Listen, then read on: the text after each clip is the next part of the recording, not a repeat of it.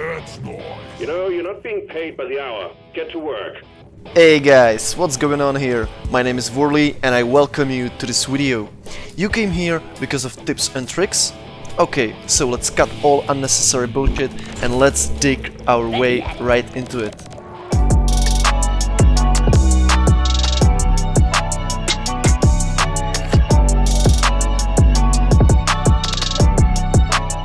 What can you expect from this piece of my edit crap? Today we are going to talk about what is your goal as a scout, how to move better in your environment, what is the best weapon to choose and why, and lastly, weak points on enemies and prioritizing your targets. Now, our first topic, what is your goal as a scout? Please guys, if you could take only one advice from this video, let it be lighting. Light it up. I will repeat it, yeah, lighting. That's the most important job of scout. You know how annoying it is to play for other classes and can't see a shit because your so-called scout is just jumping around on his grappling hook like a monkey and not paying attention about what's going on? Please don't be this kind of scout, it's really annoying. Second most important thing, what you have to do for your team is pick all possible nitra and get it as soon as possible to your mule. In other words, ammo management. Be so kind and use your grappling hook wisely, please. Bring by it value to other team members. They will be thrilled. Maybe they even let you to pet their Steve. And you surely want that because he's a cuddle.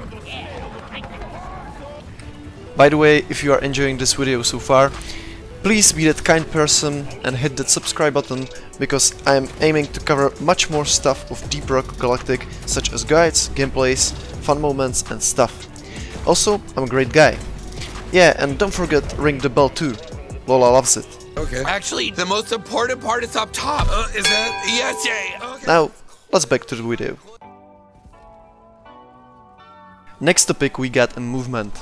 If you don't have an engineer, it's a little bit more complicated to mine and gather hardly accessible minerals. But you can use your power attack to dig a little hole up there and be able to mine it comfortably. Don't forget that gravity is a bitch, so always do this on lower end of the vein. Yesterday I was also told by my friend that enemies don't support movement on particular materials, such as these trees. He told me also about some others, but I don't remember them. Just use these trees for now, rookies.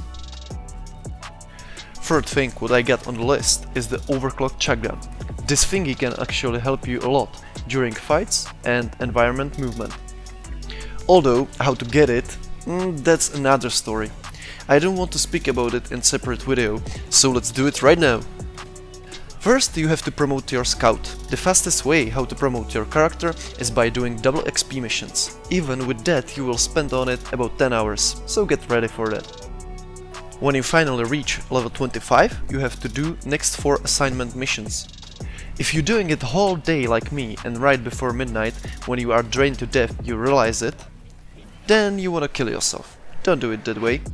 So my advice for you guys, when you reach level 25, be cool, take a step back, and these missions do with your secondary character, because on scout you don't get more experience since you get max out level. But we are absolutely not done yet, guys.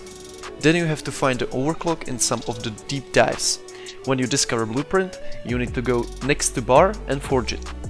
Then you have to stick it into your goddamn shotgun and voila! Yeah, that was in French. You can finally play with it. Ah. That's it, let's move on. We are getting almost to the end, but not yet. The best weapon and why.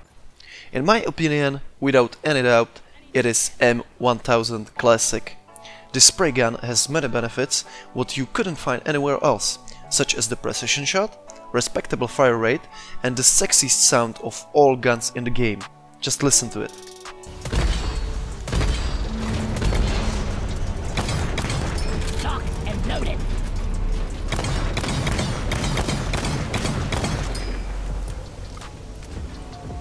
I personally prefer damage over ammo amounts or clip size.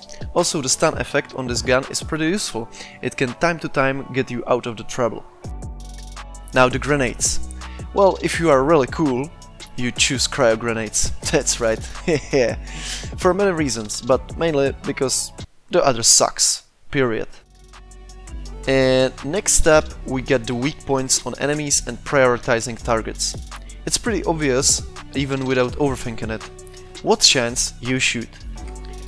Now, because of your great mobility as a scout, you should use your grappling hook to getting better angles for harder enemies such as Oppressor or Dreadnought. About prioritizing targets, you should be on track of menaces, Macteras, and all of the spitting scum who can crawl out of the walls and surprise your colleagues from behind.